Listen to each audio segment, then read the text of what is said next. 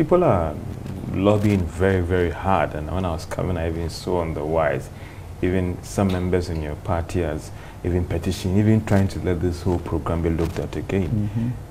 Do I get from you that it has to be this debt exchange program? Oh, yeah. By all means, and No, there is no turning back on it? I have no question about that. Absolutely not. The question becomes impact and what you do, as we have done with the financial institutions, that's what we are doing with the unions, etc., to bring that. George, for 137 billion, for you to be spending 50–70% of your revenue to service that, it's untenable. How do you reduce that? It is what we are trying to do. Would it affect all of us? Yes. Are there any ways to cushion, such as bringing a financial stability fund to support the institutional basis, looking at the unions, see exactly what you can do with the pension funds, you know, to reduce the impact, going to look at individual bondholders and see how we manage it. But we have to manage that, and we have to change, you know, the look and face of our domestic debt. Some have described this as a necessary evil, but some also said that the associated shocks that it comes with the economy.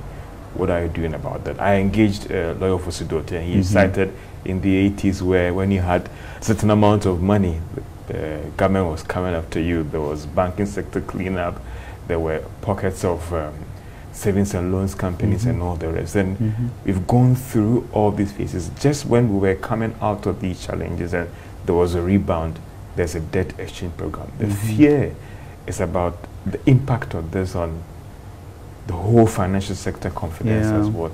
Are you worried as a minister? And what are you doing about this? You're always worried. I mean, George, I mean, you've been here with us these 6 years in which we inherited an asset quality review. That was just terrible. And the banking system may have been at some of its lowest. You know, we had to make a strong intervention, spend, you know, quite a bit of money, 25 billion and change, to be able to recreate a banking system that really has been healthy. And you are saying just as we're getting out of it. So what occurred in between then? And as those interventions of COVID and the Ukraine experience that we have, now we also use our buffers very strongly during the COVID period, in which, unlike most places, we ended up with, you know, a lot more life saved than any other places, you know. But given that that has happened, the question then is, how do we get out and know that we've done it before and we can do it again? And that's the path that we are taking. But I think the issue of certain structural reforms, which we are discussing with a lot of people, are also what is really expected of this government. And some hard decisions, including a debt exchange, including reforms, commitment basis for expenditures, etc. How do we look at the ministries? What are we going to do about these flagship programs?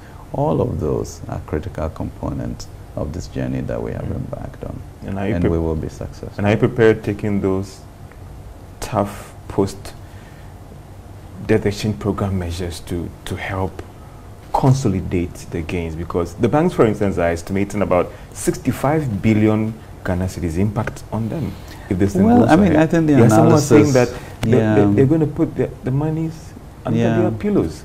Well, I mean, there are consequences to these things. How do you mitigate it? And really, what is the alternative? The alternative is a disorderly process, which we don't want. So how do you manage that in a way in which we will know the direction we are going, we get the support from the international community, but at the same time build local resilience and capacity? And that's why the issue of farming, etc., industries are going to be key in this period of time, so that we build a country that has more buffers than it has had in the past.